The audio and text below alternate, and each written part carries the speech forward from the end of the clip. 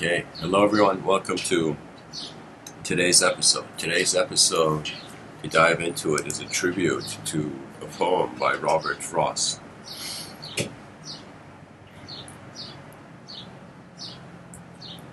The Road Not Taken.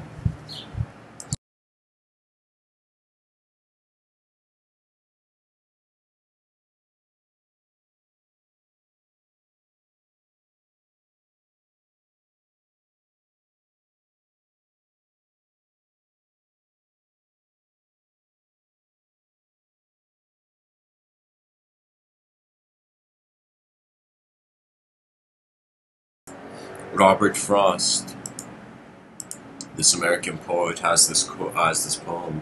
I'm going to read it for you. It says, "Two roads diverged in a yellow wood, and sorry I could not travel both, and be one traveler. Long I stood, and looked down one as far as I could to where it bent in the undergrowth.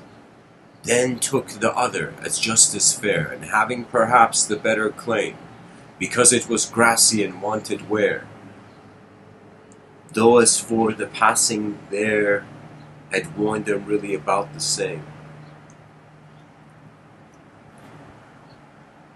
And both that morning equally lay, in leaves no step had trodden black. Oh, I kept the first for another day. Yet knowing how way leads on to way, I doubted if I should ever come back. I shall be telling this with a sigh. Somewhere ages and ages hence, two roads diverged in a wood, and I took the one less traveled by, and that has made all the difference." And so, the path, the road not taken, and how Robert Frost says, "I took the one less traveled by, I took the path less traveled by." In this episode, I wanted to look at the existence less experienced by. So now people understand why I was reading the poem at the beginning.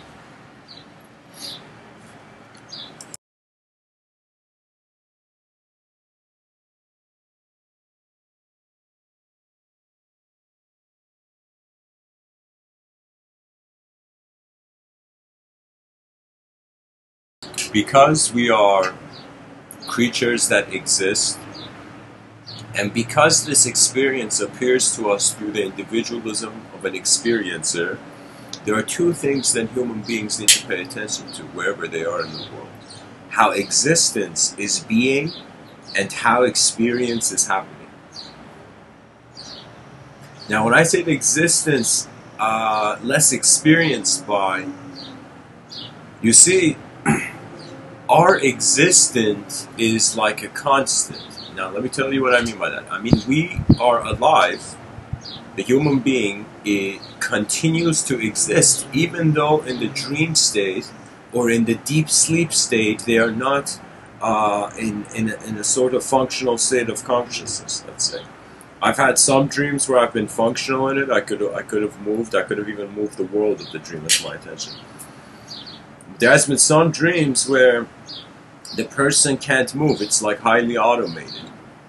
It's like a coagulation, compartments of whatever you witnessed throughout the day, or, you know, whatever you were anxious about or whatnot, you know.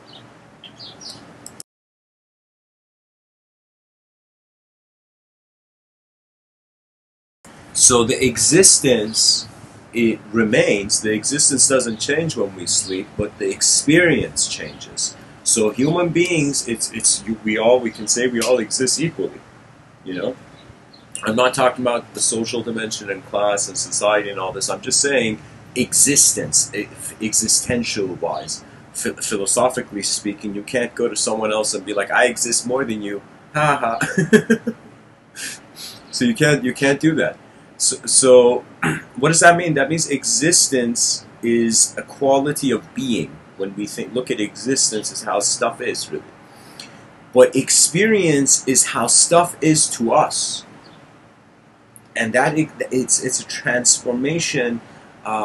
It's pretty much sensory perception, which is the existence, being contained through a world inside a world. Subjectivity. I'll get to language in a second, but just to point out that our experience is, let's say it goes through three states. It goes through waking up, it goes through the dream state, the conscious waking state, the dream state, and the deep sleep. This is important to keep in mind, guys. That's one thing. So these three states relate to your experience. So me right now, I exist, yes, but I don't exist 24/7 to myself in this way. You know, when I sleep, I stop existing to myself. It's strange, and I wake up, and it's like, yo, last checkpoint.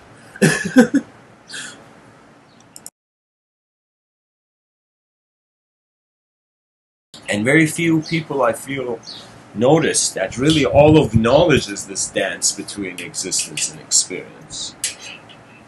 One of the biggest questions of our reality has to do with the nature of existence and experience, stretching from the mystery of the true value of the cosmological constant to the hard problems of consciousness, you know, whether we are existentially focused or experientially focused. The thing about the experiencer, though, is that if it doesn't engage, if an effort from you doesn't arise throughout the day, you don't feel you exist to yourself. So even though the body's existing, even though I'm existing right now, you know, but if, based on the intelligence of the conscious experience, if the person doesn't engage with anything, doesn't do anything, it's as if there existed potential, but nothing happened. You know, existence is the soil where experience has sprouted from, really. And so how many new modes of existence are being engaged? There was this idea that there were 12 ways of flight, 12 methods, technologies for flight, aside from just the bird's wings. You know, imagine like the helicopter method could have been one of them, you know. Other methods, the hot air balloon was another method, you know. And so when the airplane, when the Wright brothers were victorious, a lot of the other technologies got lost. And sometimes when I look at human being and I think about the subjective relationship of the human being with their objective realm,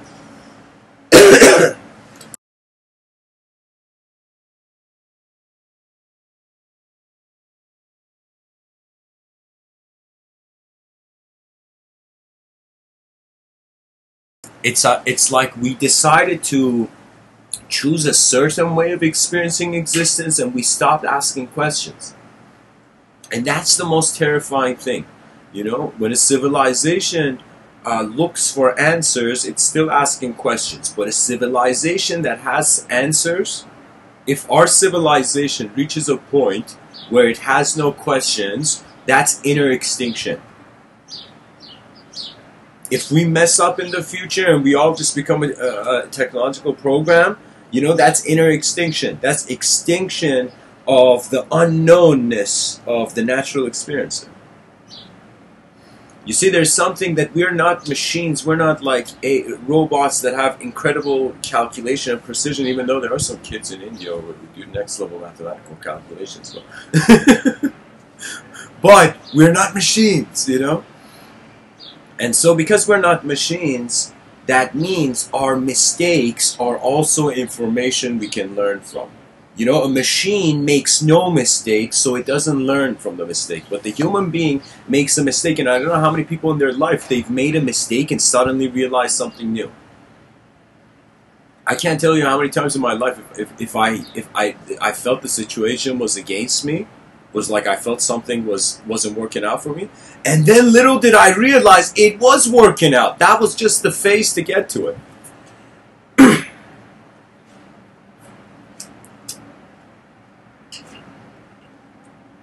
So the existence less experienced by is the human being wondering about what other possible ways can the phenomena of experiencing reality actually shift the implication of its existence.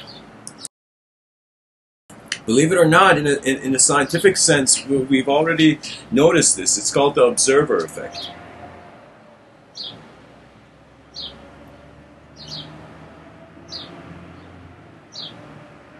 That what we see influences the result. The one who's conducting the experiment is an influence upon the experiment. That's what we have realized. We can't look at something without a mixture of something from us, you know, with it. To really truly, like, if the human being, imagine right now we say every idea is man-made. What does that mean? That means not only the idea of God is man-made, but the idea of man is man-made. You know? And if we consider man doesn't know anything, so man made something he doesn't know. You know? That means every idea, every word you hear was in some sense an effort from the void, from a meaningless state, from a simpler meaningless state, meaning arose in complex forms. I found it hilarious. Like, I was thinking, like, you know, of course you see, you know, in modern times, you see the clash of the titans with the gods, and poetically that means the atheist-theist debates that are going around all around the world. You know, and for me, I was like, science put so much effort to detach from religion, but in some sense, strangely, the idea of the Big Bang, it's like what happens to clay when you leave it. It hardens, you know? So in the religious context, in my own personal life, I had this sense of, like, being raised in a religious environment, that it's as if God made man from clay, and I'm like, holy shit, you know, we're made from clay. And what happens? You know, from a secular perspective, it's as if the universe was something of some formal capacity, let's say, of some format potential, and it cooled down. It's like the clay hardened. You know, and I was like, what is this? You know, it's like, do we have religious infiltration and scientific ideology? Like, what is going on? You know, and I realized it's not that. I thought that science was saying something different, religion was saying something different. Little did I realize it's just human beings looking at the void. How precious, how adorable. You know, we feel we know something when we are, like, you know, so infinitesimal. When we're a pebble in the light beam. Wow, man thought he knew.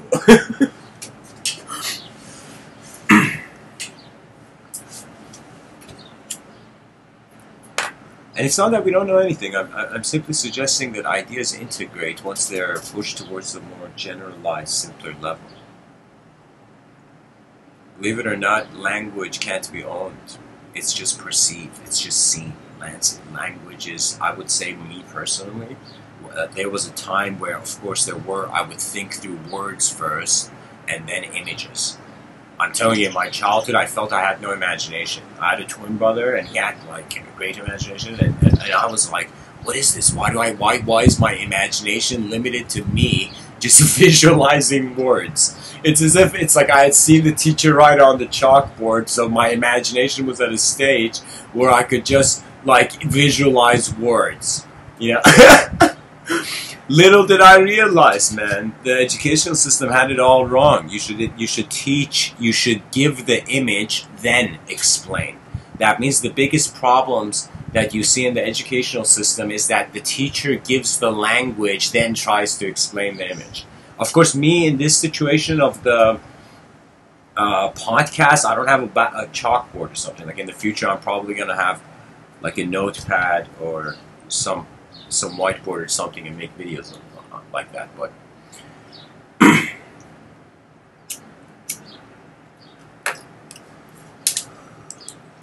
so, guys, Dan in the chat section says something interesting. My attention just caught the chat section branch. It says, what is thought itself? So Dan is saying the question, what is thought itself? I think as soon as you ask that question, you're meditating. Yes, any time your attention becomes single-pointed, you're going to notice movements of your mind. This isn't anything. You can, right now, as I'm speaking to you, just stare at an object. And keep staring at an object. Just try it out for yourself. Be like, all right, let me see what happens if for 10 minutes if I stare at an object. And you will be surprised how many different mindsets come and go. And when you get to a point where you can watch your thoughts, you can witness phenomena and discriminate between the stillness and movement, you, my friend, you have already won the pilot's cap, you know. Soon that nothingness that you think you seek will be your greatest command.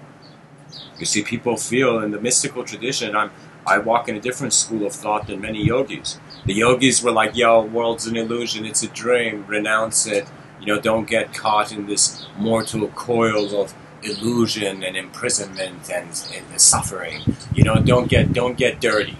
Pretty much that's the Buddha's advice. Don't get your mind dirty, right? And many people feel that means you got to behave in a certain way. And so we've had so many different approaches towards truth. We had some people, the Stoics pretty much, their approach was behavioral. They were like, if my attitude is right, it's be the right thing. Through religion, it was through abidance, following. The reason they say faith is crucial, because religion is a story.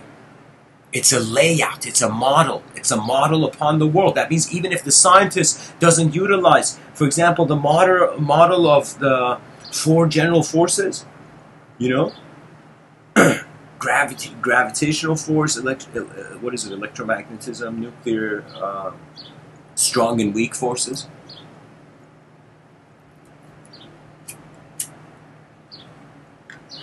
This is my case. This is what I'm saying. I'm saying that we're alive once. We are pretty much existing like biological candles, and the wax of the candle is our like body, and the mind is like the consciousness, is the candle flame. And every day we're alive, this is the show. That means if you want to know why you're alive, it's for this moment. Exactly this moment. And also the next moment after that. And also the one. You see, you're not here to put an image on your face and think truth is an achievement. The issue is that experientially we surpass dualistic frameworks, but we have only found a way to explain our experience through dualism and language. This is why when it comes to mysticism, religion, sure, you go get help from someone, but if you wait for your savior. But mysticism is a different approach to spirituality. That means mysticism, the mystic, was different than the person who was just casually spiritual on weekends here. And the person who was so extremely felt that it's like the esoteric view, for example, they call them theosophists. So theosophists are people who are trying to contact another parallel dimension or something. They feel there's another thing beyond the invisible. There's people like that. You know, I've met some people like that, and I've met fools too. It was very hard to tell the difference, you know? But the whole point is, some people take it to take the imagery extreme. They go towards esotericism. That means if you want a form, if you want the unknown to give you a shape, you go towards the esoteric. You know. If you don't want it to have shape, you want the spirituality to be a spice in your life, you know, you don't even need to, you go more the natural approach. But the mystic is the human being who has completed studying experientially the existence of their humanhood. What do I mean by that? That means you have studied the objective realm. You have reached a certain conclusion of how matter is. You're not avoiding matter.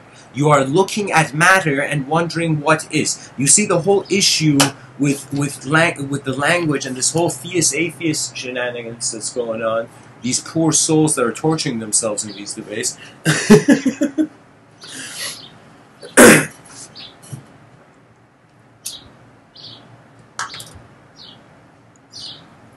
You see, the thing is,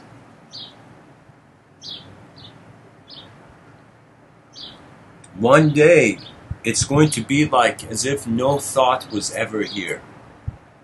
And if the person is not content, you break. Think about it this way. If you want to climb a ladder, you don't feel confident, you get paralyzed in the middle of the ladder, climbing a ladder. I don't know how many people, like, at some point I was afraid of heights, but as I grew older, it was like, I was like, what am I afraid of?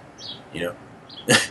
Like, I understand the potential of the fall, but that doesn't mean the person doesn't go see. There's many things in life that are against your favor until you favor them. Until you actually go forth and see what happens. There was something I wanted to say, the thought escapes me.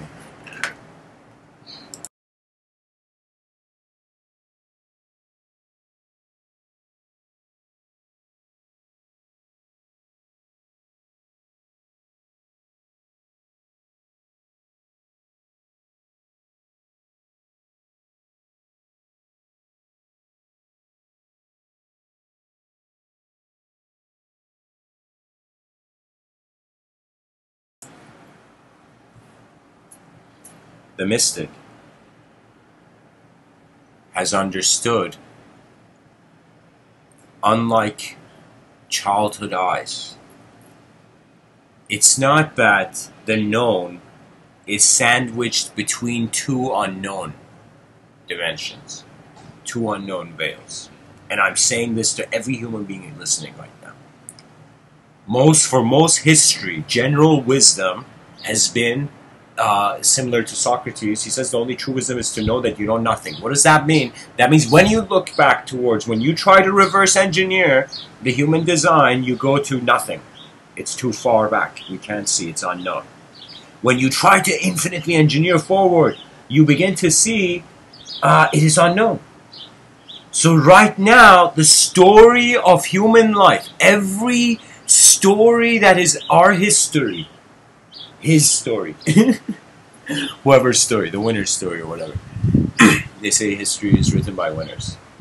You know, but guess what? If the winner has to change history, you're a loser from the beginning. You know?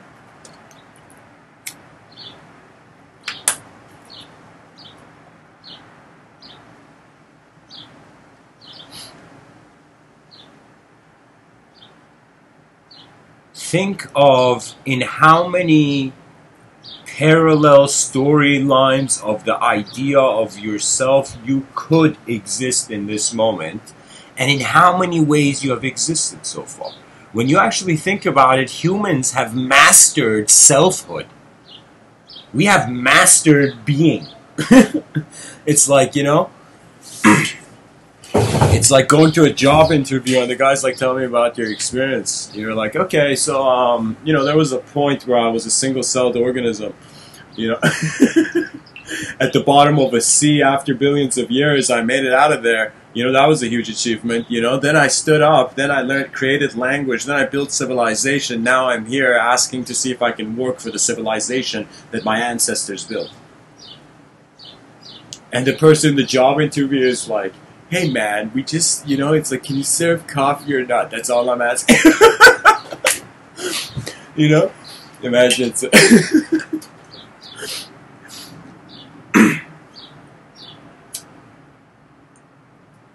There was a time it was okay for me to belittle the world, and that's why it was okay for me to belittle the self. Only when I realized that the world has an honor that surpasses any selfish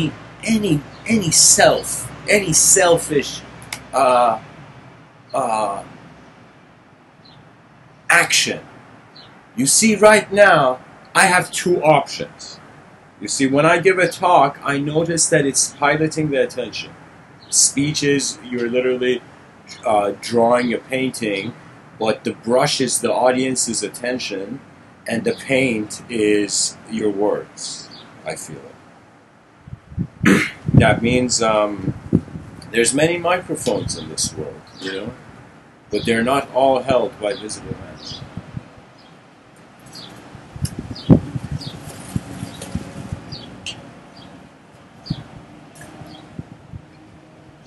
Humanity, once finding an allegiance with the elemental realm, will begin to wonder about the animate potential of the elemental realm. Right now, we are saying we are a complex set of particles, you know?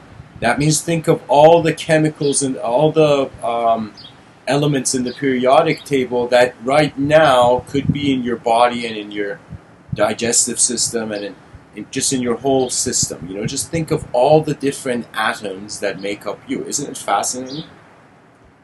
Now, what we notice from these atoms is that we don't feel like it. Like, I don't feel like, you know, a Googleplex of atoms right now.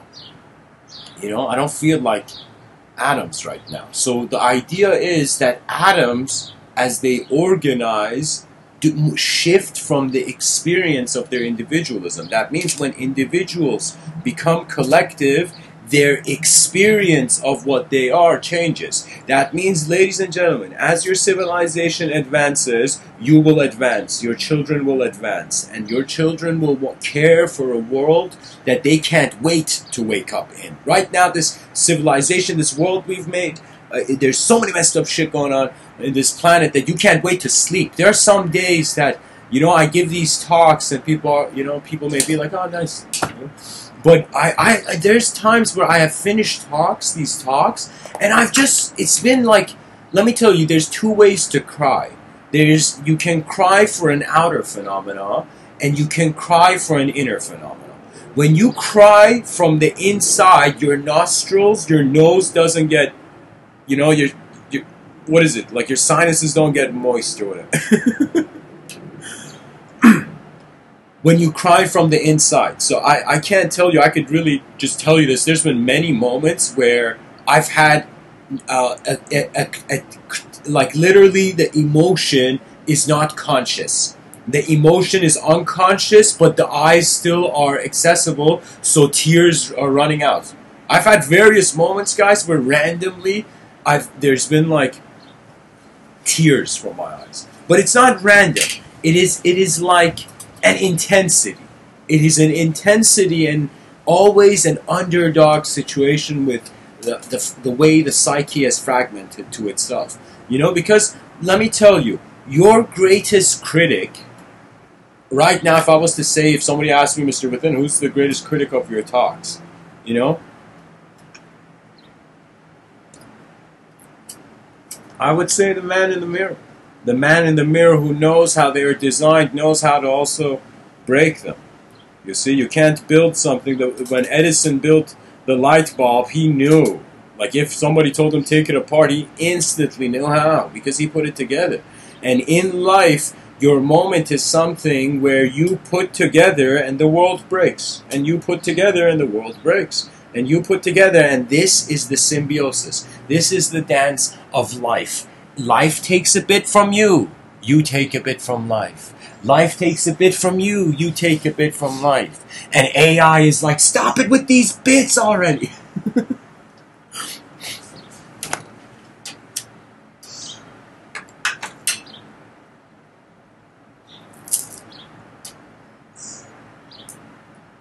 I feel nothing great can happen without life force.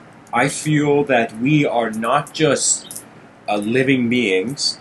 We can imbue we can direct the force that is being this life of ours. You can do this.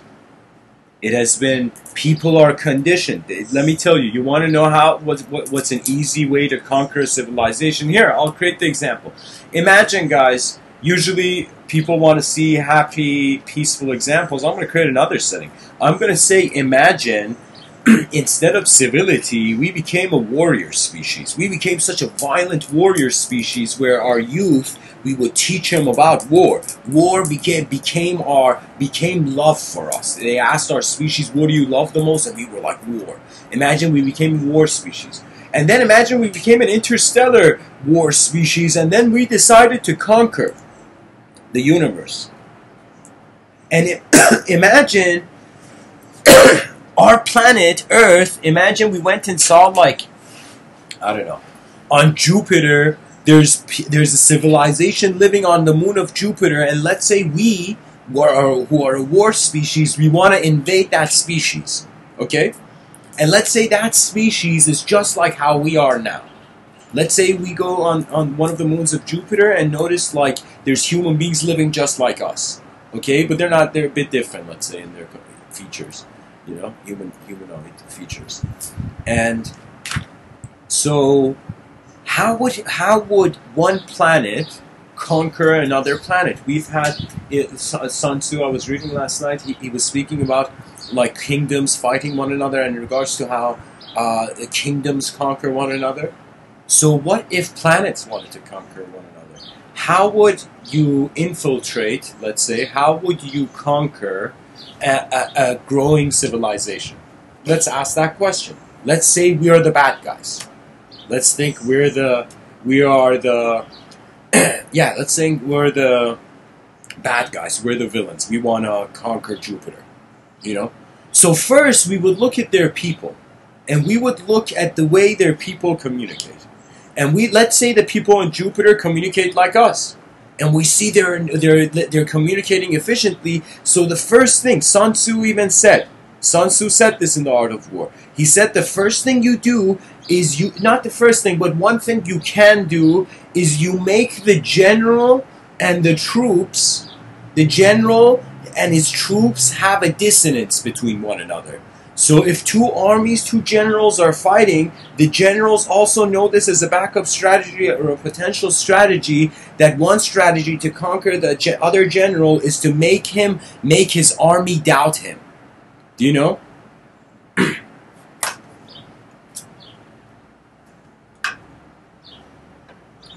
So what would that mean? That means if we wanted to conquer that planet on Jupiter,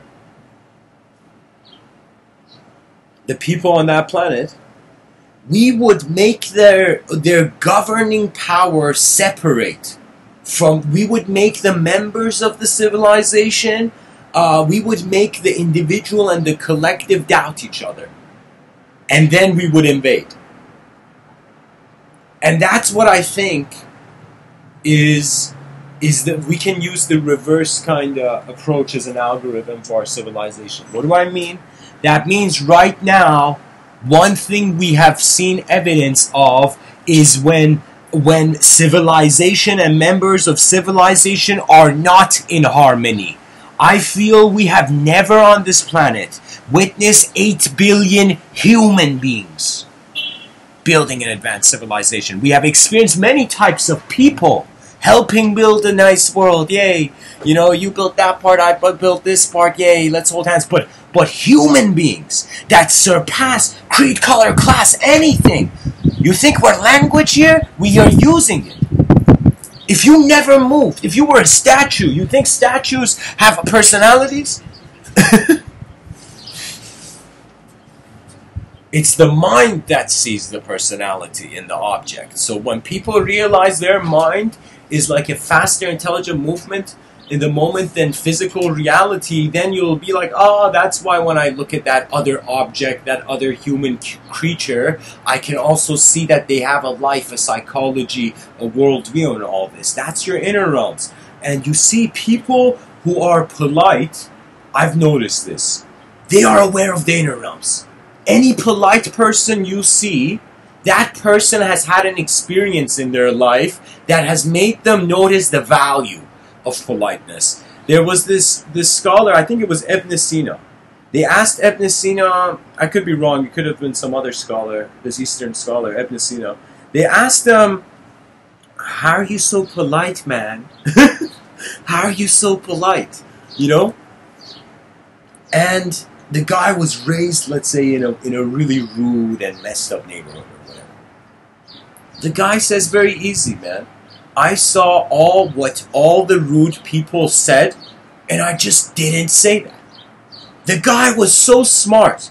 He looked at an inefficient environment and did the opposite and became the efficient person. That means if you are right now some kid somewhere in the world, in some messed up part of the world listening, that means the environment is inefficient. First thing, know there's more efficient environments. That's why you should have endless endurance. Second, if you're in an inefficient environment, you are the model builder of the moment. You're the model builder. When you wake up in the morning, it is you time.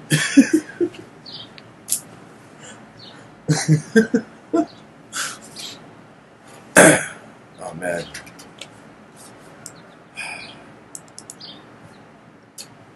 Guys, the chat section is so quiet. It's like walking in a rare Tibetan Buddhist monastery in the mountains with bare feet, like in one of those temples, you know? It's like so quiet. Guys, I'm going to tell you an experience I had in India, Rishikesh, you know?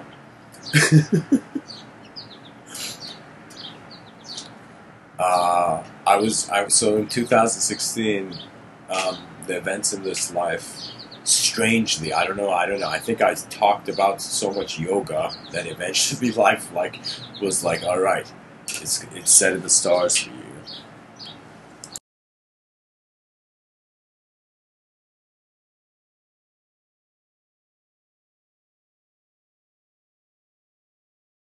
I found a rare opportunity to go to India for 2 months and to live in an ashram there.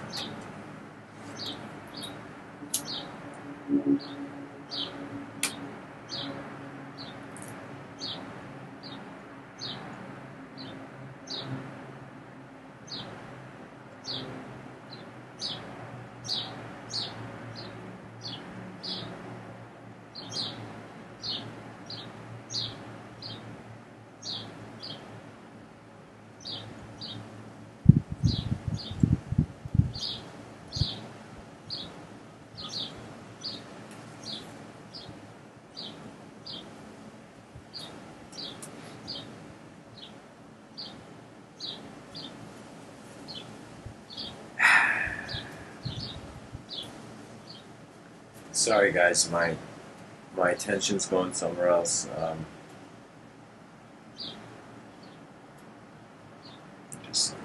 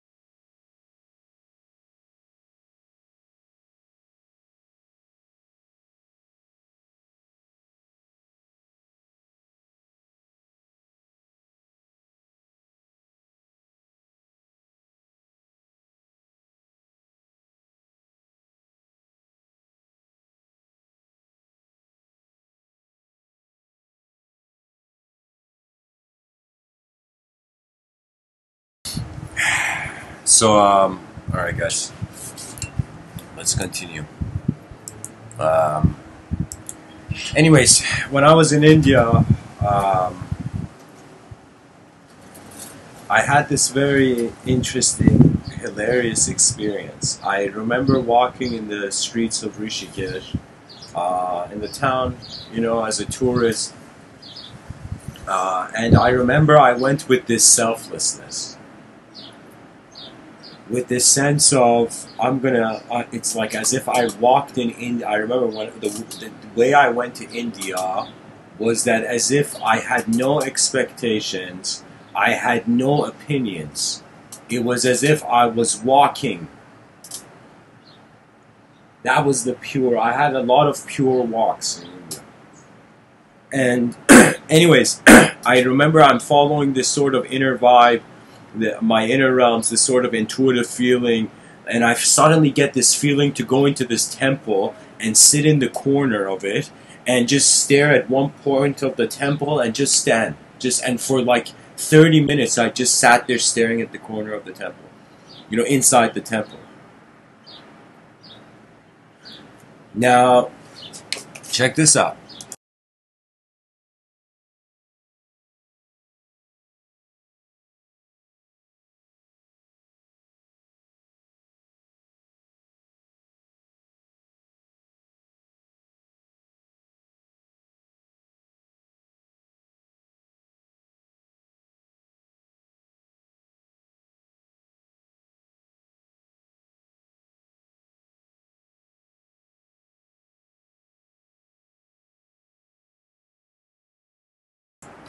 So I'm in this temple. The temple had this, I don't know how to explain it. I go inside, the temple is bigger inside. It had this long kind of, not hallway, but this opening that would lead towards the ashram, and the ashram was half open, like it didn't have a wall.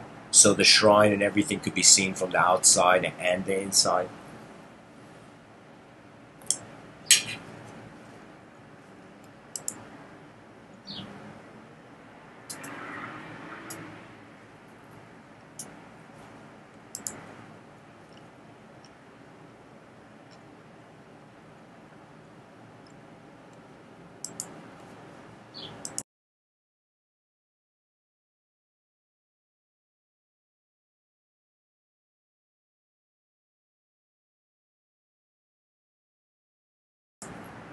Anyways.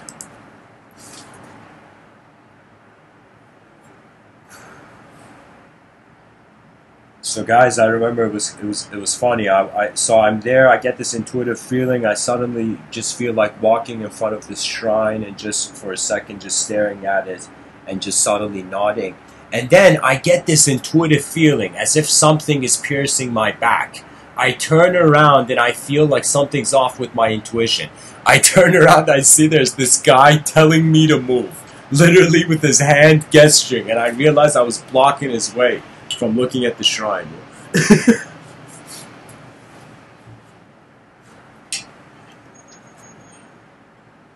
But really, this is the significance. Human beings have always had an inner life, and they've had an outer life. We have defined our knowledge, our education, our values based on our outer life. Many human beings, they go home and they stare in the mirror, or even before leaving the house, they stare in the mirror. Why is that? Because they are aware of the self. Now, what is the position of the self?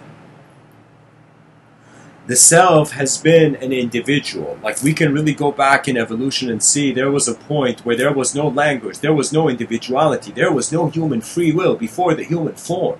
So the human form is an opportunity that has arose. It's a rare biological opportunity. Me and you right now are the greatest symphony nature has managed to play so far. Now, if we came from formlessness, there's a huge probability we may as individuals return to formlessness. Now, the only difference is cultivating the faculty of a conscious mind. That means existence has its own program, but experience seems to be a program in which you seem to be able to write its code. That's the cool thing about experience, that it's a program where you write its code. Right now, I feel as much as I am in a biological program, my DNA is a sort of code where my whole manifestation is being expressed through, but I'm also in my inner realms thinking about reality and statements and images, filling up those gaps of intent to see.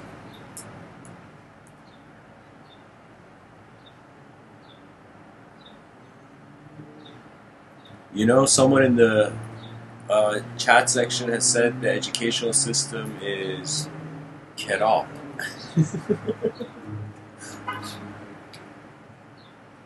They seem to be using a French word.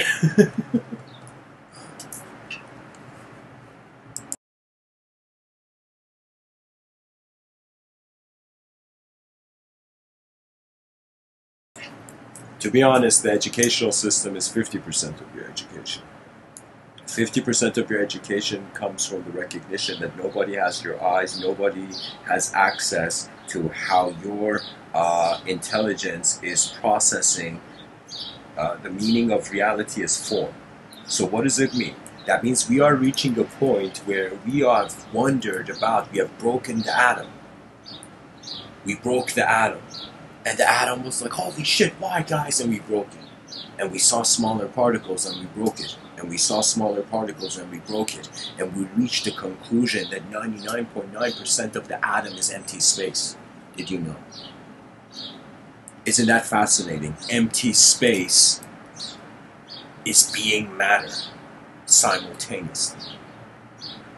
And so human beings may think they're in a simulation. And for the sake of cyberspace culture, I am telling you, most likely our species needs to go through the cyberspace teaching. You know, that means, think of it this way. Humanity was such an advanced student that our species had met reality beyond expectations, and the cosmos was like, well done, mankind. Now I will give you your next Rubik's Cube. And technology was thrown in the hands of man, in the vision of man. Man did not just build a tool. He has built tools that can have built other tools. And you know, in my youth, I had visions of ambitions of an inventor. Let me tell you something. I asked myself, what is the greatest invention that can be made? And the answer is an invention that makes infinite inventions, an invention that builds the ultimate invention. And that is my effort in this life. Because that invention is not just objective. We need to build a self-advancing civilization. That when we take our last breath, it's the only thing we need to do to the world is salute it and close our eyes. That's the civilization we need to live for. And let me tell you, no one politician can get you there. No one scientist can get you there. No one religious leader can get you there. It requires the 8 billion eyes of humanity. So if you're a human being who can move, who can step beyond the fences of your ethnocentrism like Frodo from the Shire, you know, then it becomes the bow, not for the end of a performance, for the beginning, for the greatest beginning. See? There was something that for a long time, I was wondering about this problem of civilizations rising and falling, and like, what the fuck? What's the point of it?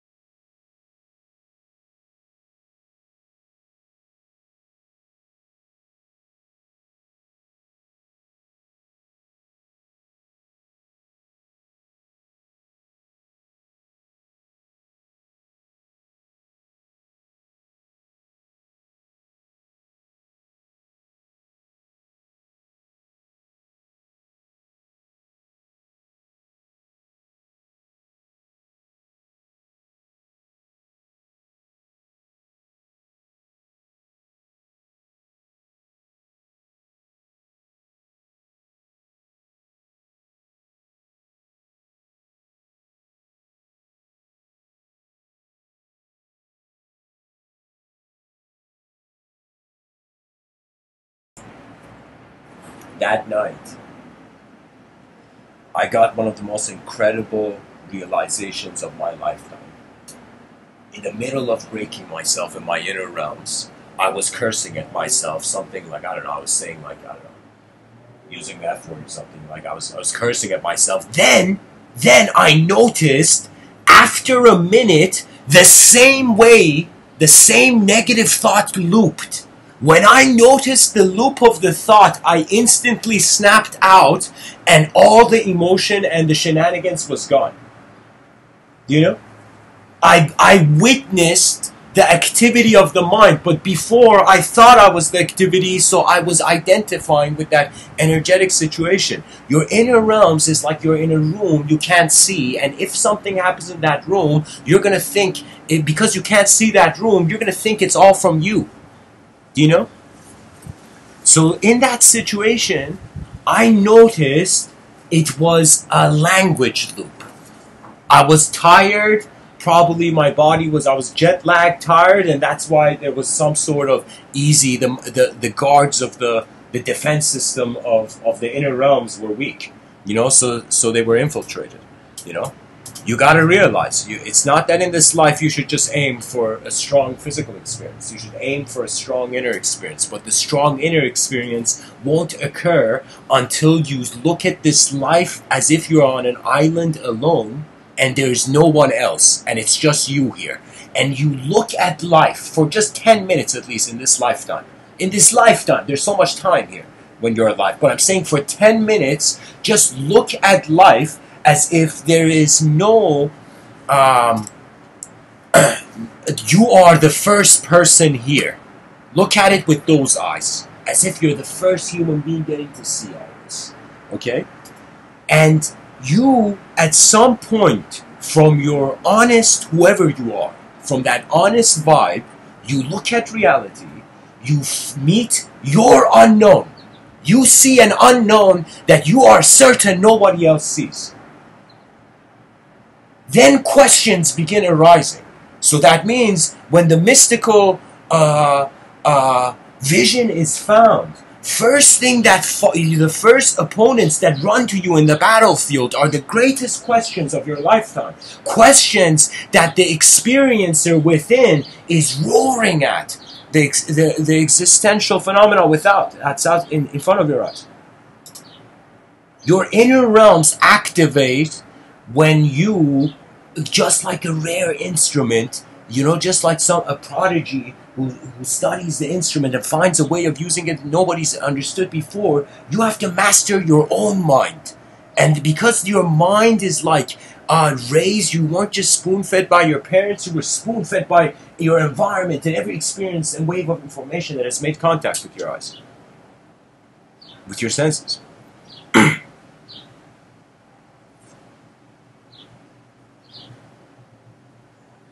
There's this quote that Dylan Thomas said to his father on his deathbed. He said, "Rage." And Dylan Thomas said to his father, this, I believe is he American or English? I'm not sure. But you could see in that English culture, I think he's English. Let me double check this. Oh, sorry, he's not English. He's Welsh. So Dylan Thomas said to his father, "Do not go gentle into that good night. Rage. Rage against the dying of the light."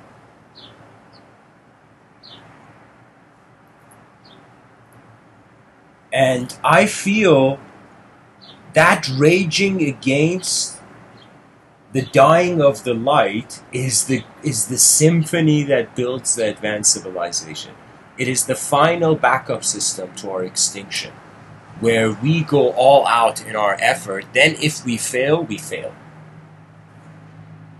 You see, that's the thing about honor. You got to know when you lose. And then your honor maintains. That means if you're fighting an opponent and there's honor involved, that means honor means pretty much both beings are looking at the same reality and they don't deviate from it. And of course, we know what happens to the honorable warrior in a civilization that has been infiltrated by some sort of corruption.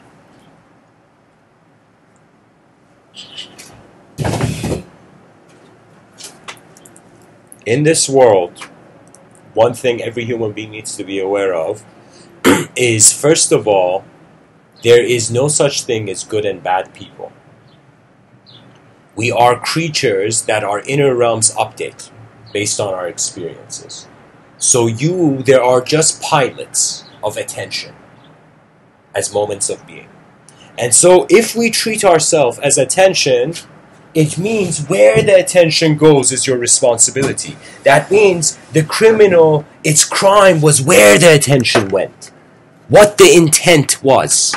That is the tragedy.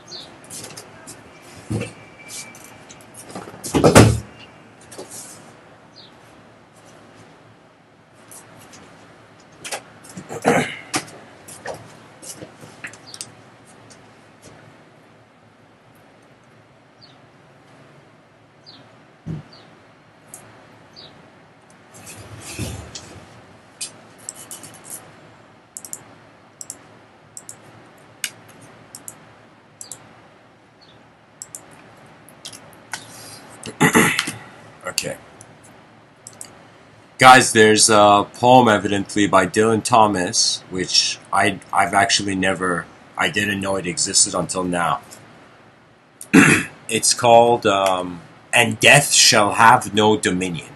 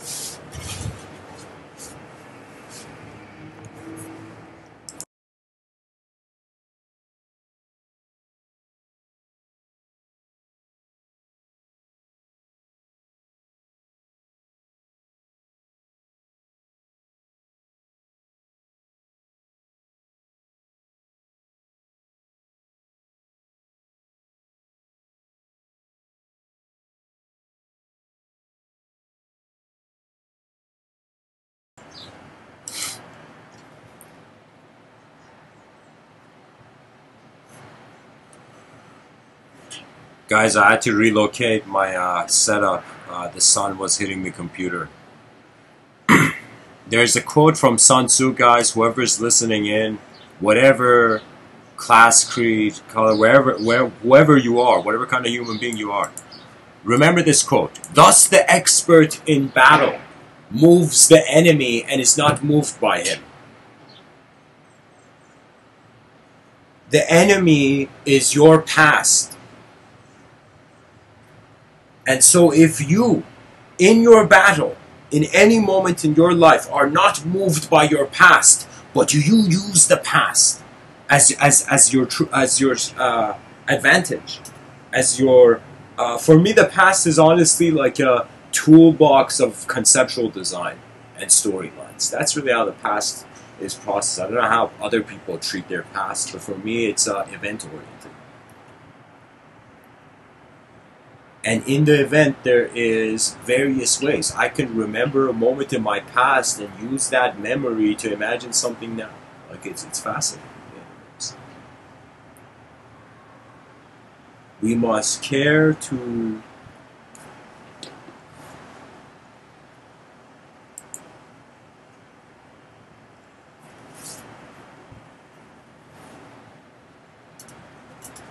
wonder about the existence less experienced. So this poem from Dylan Thomas, who was alive from 1914 to 1953, this incredible Welsh poet, he says, "And death shall have no dominion. And death shall have no dominion. Dead men naked they shall be one, with the man in the wind and the west moon. When their bones are picked clean, and the clean bones gone, they shall have stars at elbow and foot. Though they go mad, they shall be sane. Though they sink through the sea, they shall rise again. Though lovers be lost, love shall not, and death shall have no dominion. And death shall have no dominion under the windings of the sea. They lying long shall not die windily, twisting on racks when sinews give way, strapped to a wheel, yet they shall not break. Faith in their hands shall snap in two, and the unicorn evils run them through. Split all ends up, they shan't crack, and death shall have no dominion. And death shall have no dominion. No more may gulls cry at their ears, or waves break loud on the seashores. Where blew a flower, may a flower no more. Where blew a flower, may a flower no more.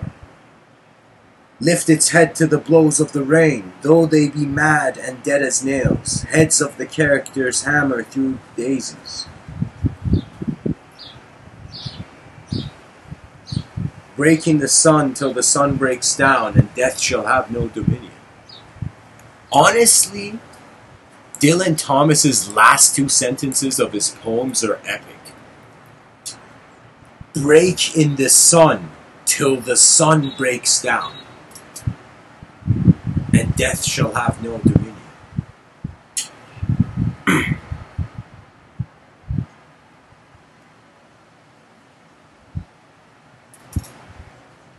There's a line he says,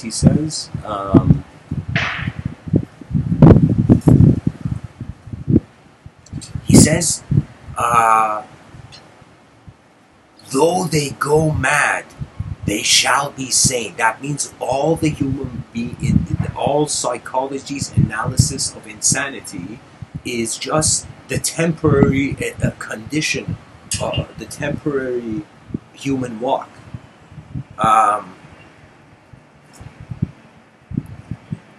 Of course, Einstein's approach and definition is way more sophisticated. That means, believe it or not, many people feel Einstein had eyes open greater than many people's. Many people who have contributed to psychology. Yeah. But anyways, break in the sun till the sun breaks down, and death shall have no dominion.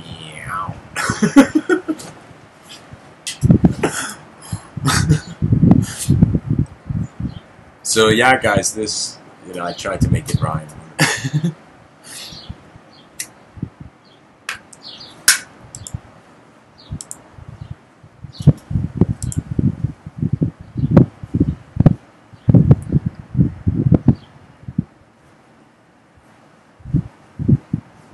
Really, it all comes down to being an opportunity. Nobody knows the potential. One thing that I have tested and I have tried just throughout the years to see how I can simplify it to share people is that when you study your attention, you at some point tapped into an alertness, and alertness is an instantaneity of sensory perception.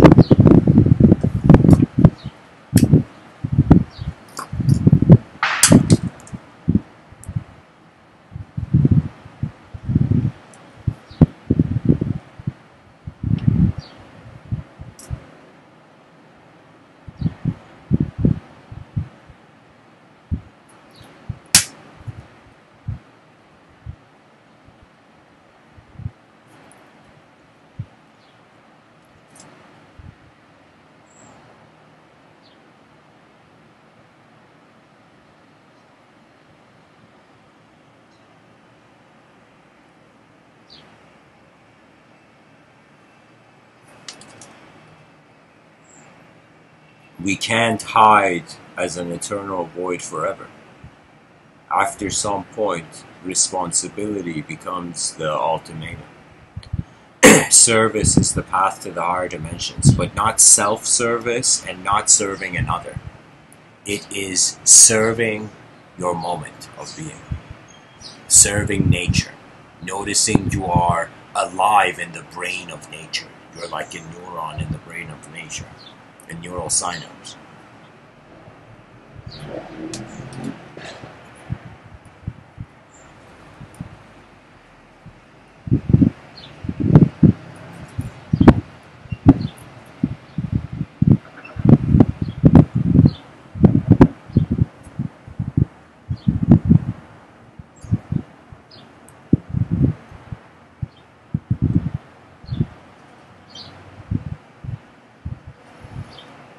What can be said? Existence is, again, like the candle. I honestly feel when I look in the mirror, I'm looking at a candle. I'm like, is this candle melting every day?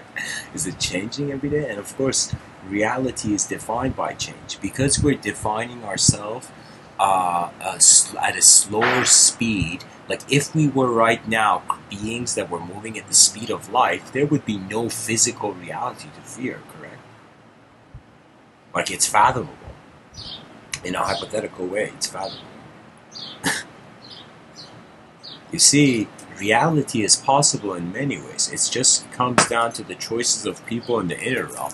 I feel every religious person every theist has exactly seen what the atheist has meant. And every atheist has exactly seen what the theist has meant. And it is the codependence on the reverse of each that keeps the engine of both running. So you, just like night and day, you require any form, phenomena of consideration with its absence. So I don't know how many people think like this, or at least acknowledge thought like this, but any idea I've ever had, I've also noticed there's an emptiness underneath it. And if you're content with that emptiness, you don't freak out when life changes. But if you're, as Buddha has said, like these are the three jewels of Buddhism, which is the person understands impermanence, incompleteness, and imperfection. You can try to be as perfect as you want, but at some point the system ends. You could try to be as complete as you want. You know, you see that there's other people who are more complete. The future generations will be way more complete. The future generations will be made more perfect. You know, and you see, you can try to be permanent, but you're going to see you can't. You can't be comfortably permanent, at least. That means if human beings create some technology for immortality, it's like there's no guarantee that it's going to be a smooth ride. You know, that means immortality is not for the hands of man. Because it's kind of like trying to move your brain by not being in it. Therefore, it becomes like, I don't know, I feel immortality has a huge potential of becoming torture, long-term torture for the human consciousness. You know, this is one reason why I was against consciousness infusing with machines to some degree. A certain, like, I feel we need to have important discussions. The reason is because, can you imagine some person's consciousness left as a file in a folder on a computer desktop?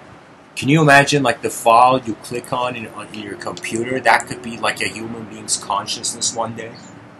Like, it's mind-boggling to think that we have an ability. But what is consciousness? That means, at most, it would be a perfect translation of biological and linguistic patterns into, I don't know, the cyberspace rendition of them.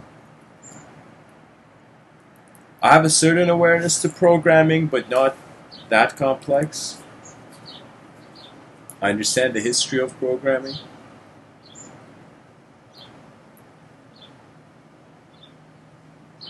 You know, this may sound strange, but a person can have a view on their moment where they are something and everything that happens in their moment can also be something, or the person just after some point, I don't know, like I don't know how many days a person can have energy to run after life until they suddenly notice ways that it's working differently.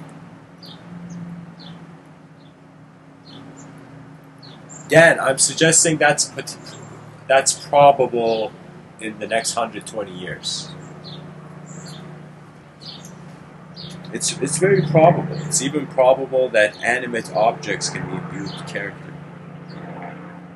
You know, we can think the cartoon Beauty and the Beast, where I saw as a child, the chandelier, the candle, the clock, they were all talking and they had personalities. I wouldn't be surprised if in the future we can create such complex AI programs that it could make animate objects imbued with life. Imagine in the future there's this chip you put on any object and it temporarily for 20 days gives that object an ability to be animate.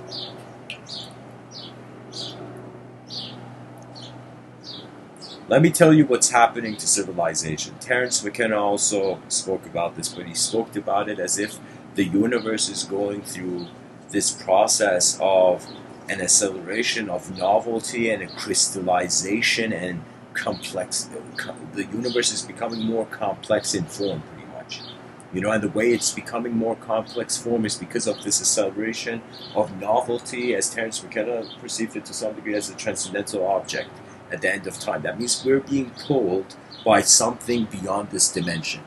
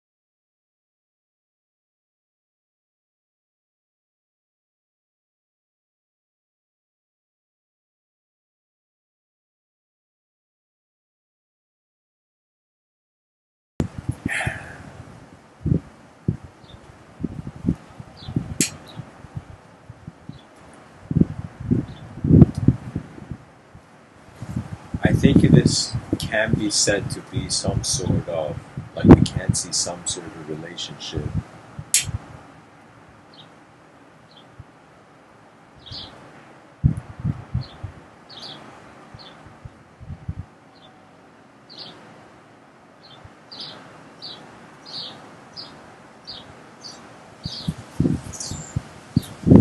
You know,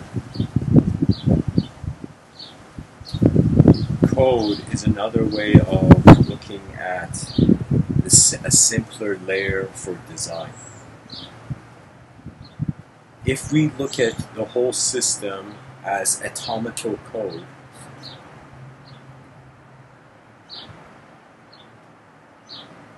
if we treat life as a design, we will find a potential. That's where we find free will. That means in order for a person to have free will, you need to have a world to have it in. So what does that mean? That means a human being could be a person with incredible abilities. They just have to find the world, the space where they can allow themselves that ability to happen. And anytime you try something new, the person shouldn't look for success. That means if you're thinking about success when in your first try at something, it's like It's like, that's hilarious, that's adorable, you know. For me, it's just like the person has to play the game for themselves. That means if somebody wants to be a soccer player, let's say, who's listening to me, you gotta first play for yourself. Because if you play for others at first, you'll instantly get have no motivation. You know, you gotta work for yourself until you notice that others can see your work similar to yourself. Then you can work with others. Because we have to realize the language of emotions is the language of seeing the same world. That means, imagine you were on an alien planet, let's say a sci-fi setting. Guys, I gotta get a pen. This pen's ran out of ink. Guys, quick breather. I'll be back in 5 minutes. Thanks for tuning in so far.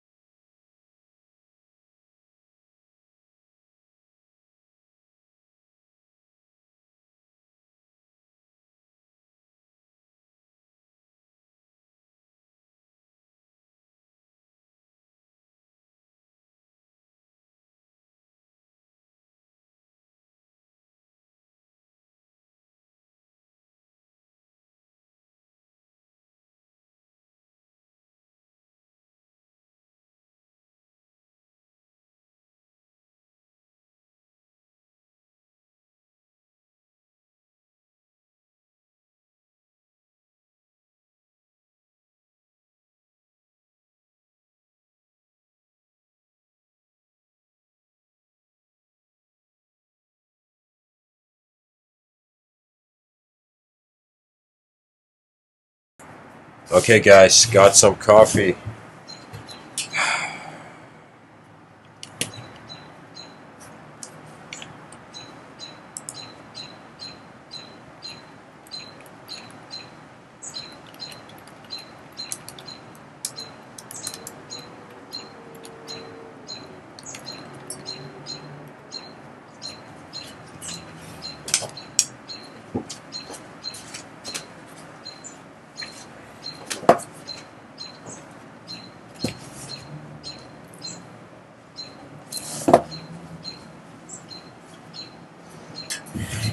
Okay.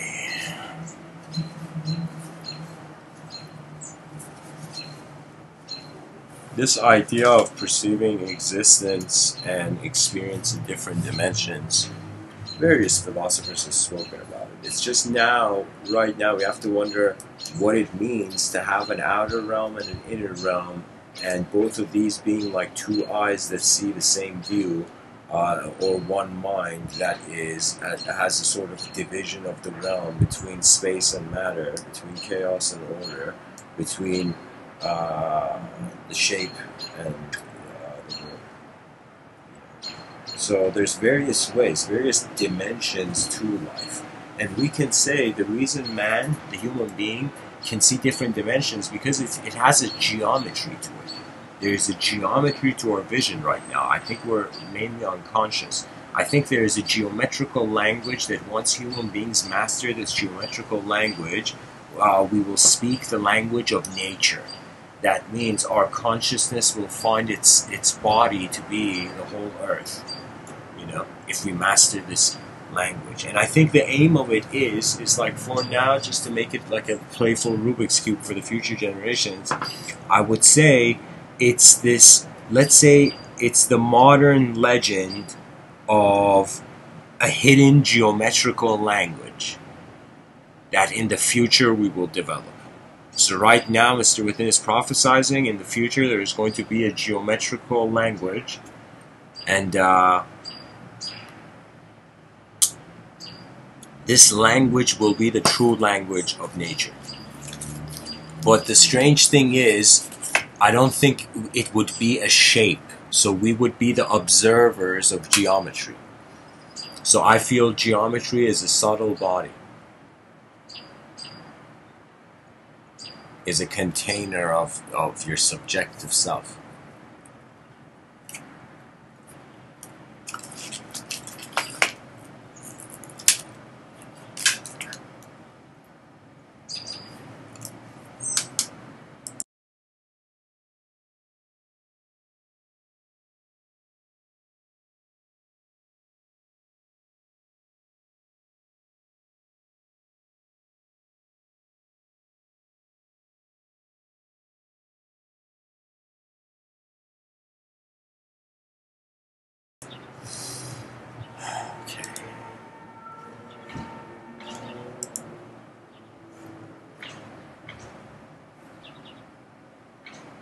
The inner realms and the outer realms in modern times, pretty much we're wondering about their digital translation.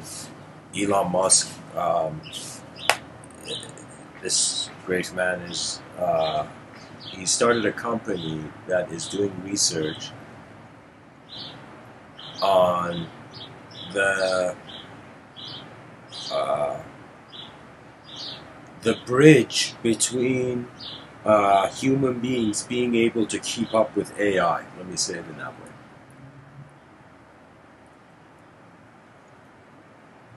He's pretty much creating the cord that will connect us to AI,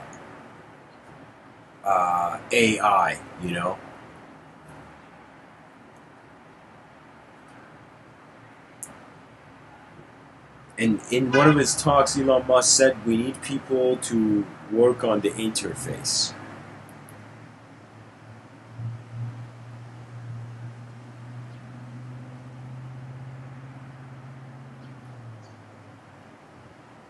That means right now we are a biological computer and there is a mechanical computer, a non-biological computer, and we want to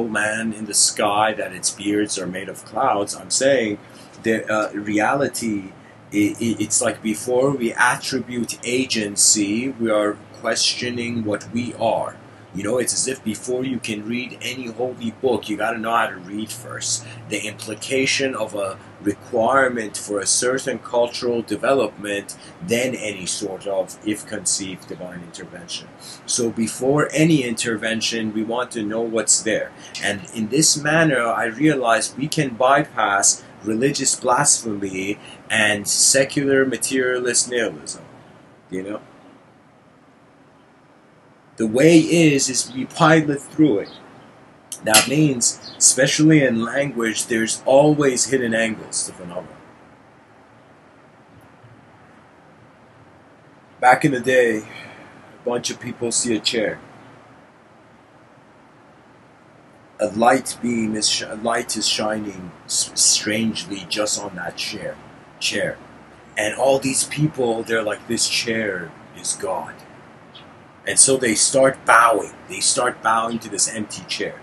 After a while, the owner of the chair is coming back, and he sees these weird people. He's like, what are these people doing? Why are they worshiping my chair? He gets the chair. He's like, guys, I need my chair back. And then all the people, the moment he touches the chair and moves the chair and is taking the chair, all the people shout, don't touch our God. Don't take our truth. Don't do it. You know, that was reality. That was the only thing we knew. That chair was the only reason we were alive. Why are you doing this? That chair, you know, was the source of everything. And the guy's like, give me back my chair, you know. And so Mr. Within is saying, give me back the language that you thought was true, that you started worshiping. You know, so after that chair, we stopped worshiping objects, we started worshiping subjects. Then we denied gods, but we are still worshiping ourselves as subjects. So it doesn't matter if you worship a god or worship yourself, you're worshiping some sort of subjective form. You know? For me, I remember seeing something like, it was something very strange and very odd that I noticed from the work of this very, very eloquent and excellent communicator, Sam Harris. That this man had found himself on many stages shattering the narrative and you get, I guess, the ethos of the religious tradition, at the end concluding the free will is not even there. Do you know what that means? That means telling the world it's wrong, then at the end saying you don't exist.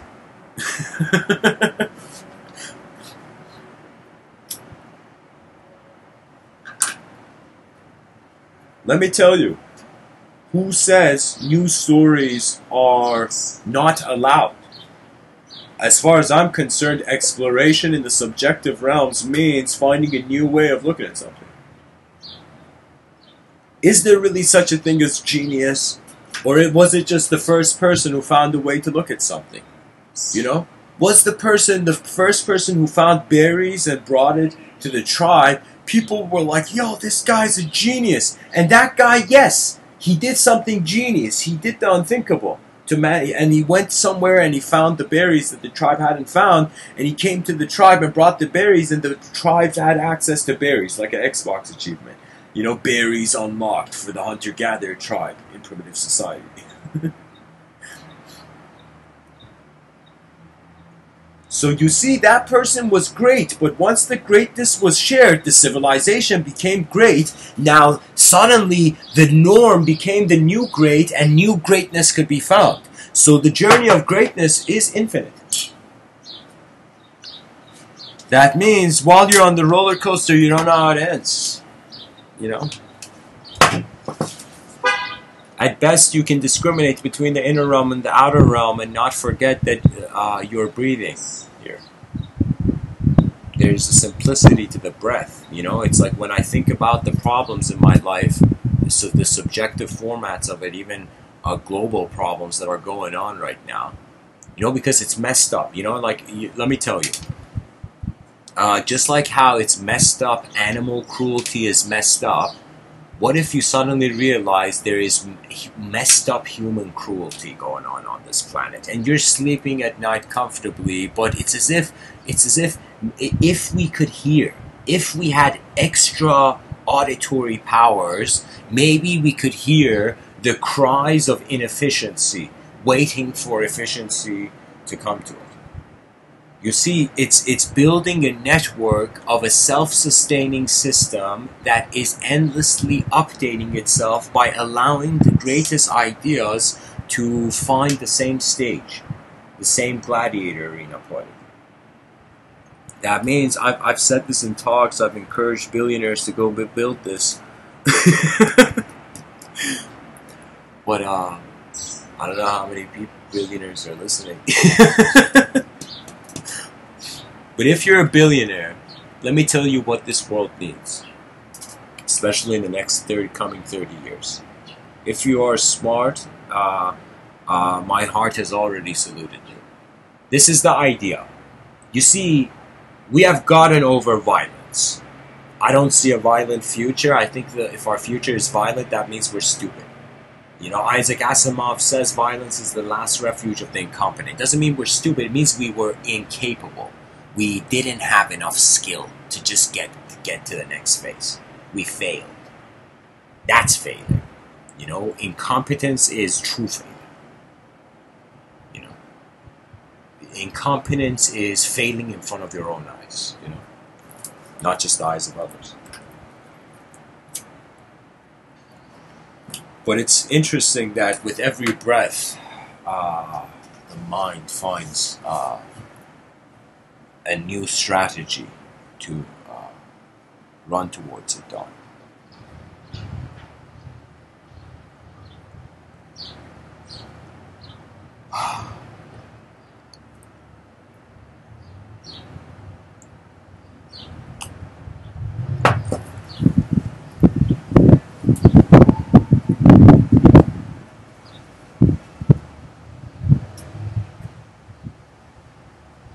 Life is a grand opportunity. For a while, I thought it was something that it was cruel or messed up, or even the idea of suffering. You know, I mean, you play with that idea for a while, and then after a point, you realize it's general. It's like the person they thought they were suffering, then they saw someone suffering worse than them, and they're like, okay, maybe I'm not suffering that bad. So you see how subjective suffering is. And guess what? If suffering is subjective, perhaps if you want greatness, which I would say is the true resolution, for me, the word greatness is the greatest word. It's the greatest archetype. That means, don't you ever wonder about what the greatest version of you would be like? Don't you as a human being ever wonder about what the greatest civilization would be like? You see, its nature has a law that after the creature, even the birds, they build nests. So you see human beings, many creatures, after they become conscious, they go into a phase of the creative dimension. Consciousness means you, as a creature, chose an oscillated simulation. A simulation oscillating between the known and the unknown. That's really existence and experience. And it's in the conscious waking state. In deep sleep, who knows? You know? That means in deep sleep, it's like in that gap, who knows? The mind could be in the unconscious in endless ways of life. I feel deep sleep could be when the unconscious is moving the conscious. So the only way you can be awake in deep sleep is if you are the unknown looking at the known. The unknown is the greatest teacher. It is the edge of the language threshold, and it is the most important idea. That you as a human being might have cared about what you know. Like in religion, they say, know thyself. Christ is known to say that. Now, many people, they look towards what they know. They want to know. You know, that's why the self-help industry is huge. Because people want to know, but it's hilarious. Because the way it works is that you gotta care about what you don't know. You gotta look at your own unconscious. You shouldn't fear your unconscious. You got one lifetime to see what you are. You know. Anyways, guys, the point has been made. The inner realms, outer realms, various modifications. Every human being is like a denomination of the human species potential. We will find collective honor. That idea for the billionaires was the infusion of a gladiator arena. It was an infusion with I felt like some billionaire should build a coliseum twice the size of the coliseum, okay? And we should have people to a table at the middle of the coliseum and listen to group debates, global debates occurring on various topics, not just politics, on endless topics. And we create this coliseum where we discover, it's like right now, think of it this way, we're looking at physical sports in massive audiences. Think about it, it's going to be an intellectual sport of how human beings treated language. Knowledge is geometry, therefore realize endless ways of its evolution as possible. Language is very malleable. Language is like the element you require to take control of before you can control the elements. You know, a mind that is no longer a thought is a mind that is actually allowing reality to be there first. Thanks for tuning in, guys. Much blessings and all.